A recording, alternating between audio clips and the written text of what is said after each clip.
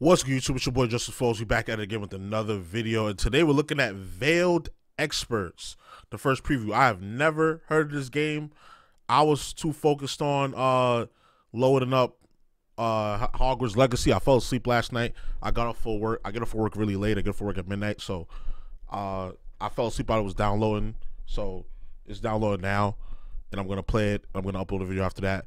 But in the meantime, while I was doing that, I figured I'd do a real quick reaction. And I saw this game, it looked interesting. So we are going to check it out and then do some research after. So without further ado, let's get to the video. Veiled Experts is quite the mysterious name for a game that is filled with mechanics and game modes that are commonplace in multiplayer shooters these days. Being familiar isn't a bad thing here though. The team-based tactical shooter is easy to pick up and play competently, as demonstrated in the short time I had to preview it. It's two modes, a standard deathmatch with a little twist, and a more tactical bomb defusal, or a bombastic good time, but without much depth. It looks like Rogue Company. Y'all remember Rogue Company? Do people still play that game? Like, do y'all still play that game? Let me know. It looks like Rogue Company. That's what it's giving. Outside of the running and gunning, the future for a game like this in today's tough games as a service climate seems cloudy.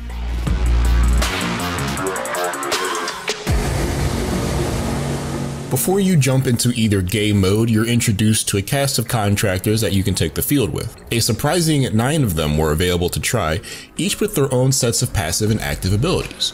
I didn't get to examine and try out team comps that took the best advantage of these unique abilities, but some seem like they can be pretty impactful. Like this guy, who is definitely not John Wick, but can stun enemies with pistol shots to the torso. The cast is also pretty diverse and aesthetically expressive up close, but I found that when it came to game time, it was pretty hard to identify them.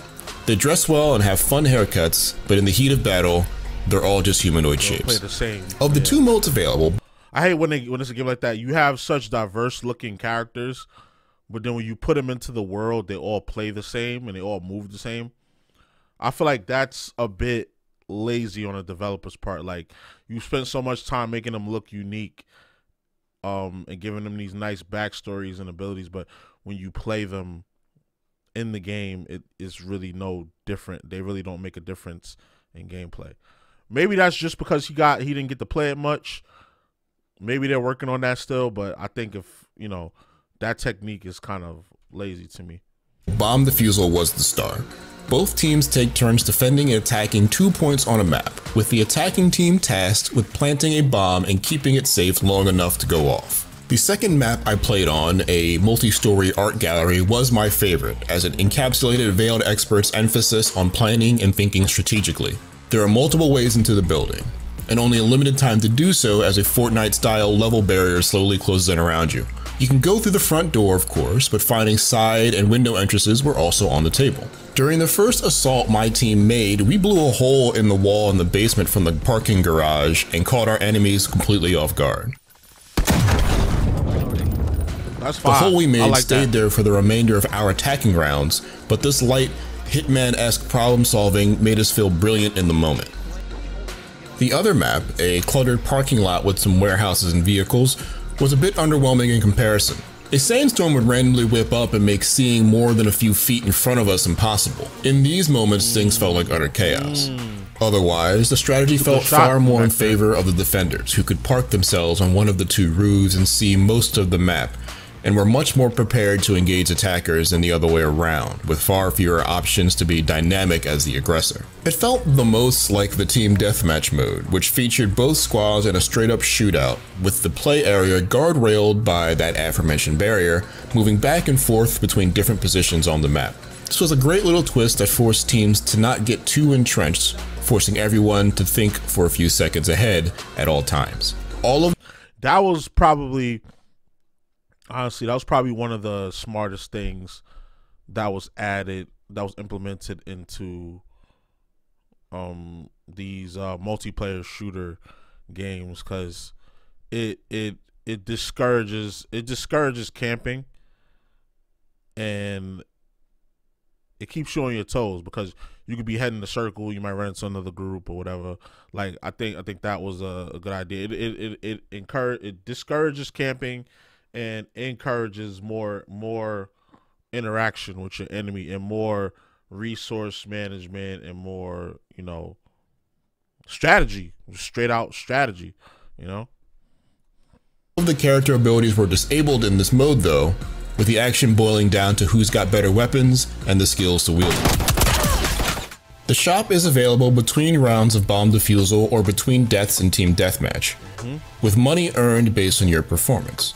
You can purchase weapons and items, upgrade your team's tactical level, which widens the offering of what you can buy, or donate your cash to other players so that they can get their gear up to speed. I'm sure there's plenty of tactical depth to the timing and the assignment of gear that I didn't have the chance to dig into. And mixed with the round recap time elapsed maps after every round, there's plenty of competitive potential here. But for those queuing up solo or looking for a long-term game to really invest in, Veiled Experts seems to be lacking much to earn or do outside of the round-to-round play. Cosmetics and agents to unlock seems to be a given, but there's no indication that special events or incentives to play will exist at this time.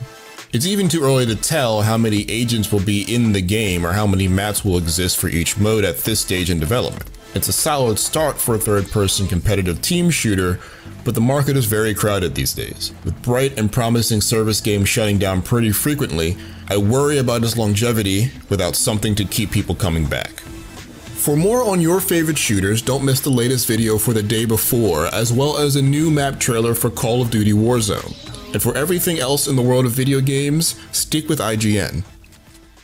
Yeah, okay. So the end of it pretty much told the tale. Like, it's a cool game, but due to the oversaturation of the market for this type of game, and the lack of, I guess, the lack of features to differentiate it or make it playable for, or give it replay value, or make people want to play it over a long period of time, is, you know, lacking to say the least. So it's probably gonna be lit for the first few weeks, and then it's gonna shut down. Like Hyperspace shut down. They're about to shut down Apex Mobile. They're about to shut down the Battlefield. I think the Battlefield 2042. I think they're about to shut that game down. Mad games like this are about to get shut down. So it's like, if you can't stand out, if you can't be on the level of a PUBG or a Fortnite or a Warzone, if you can't bring something to the table, you know, that those three that I just named don't bring, your game is not gonna last.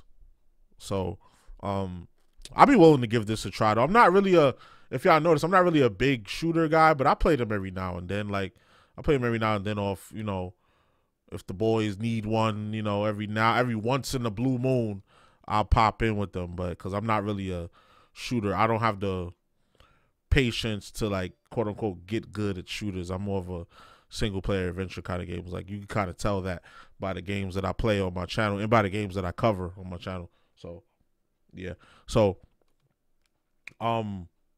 it does look interesting though. It does look interesting. I hope that they work out the kinks and things of that nature, and that the game is ready to go by the time it launches. It just looks like it's going to be a free-to-play game. Matter of fact, we can look that up because I already have the Google page queued up.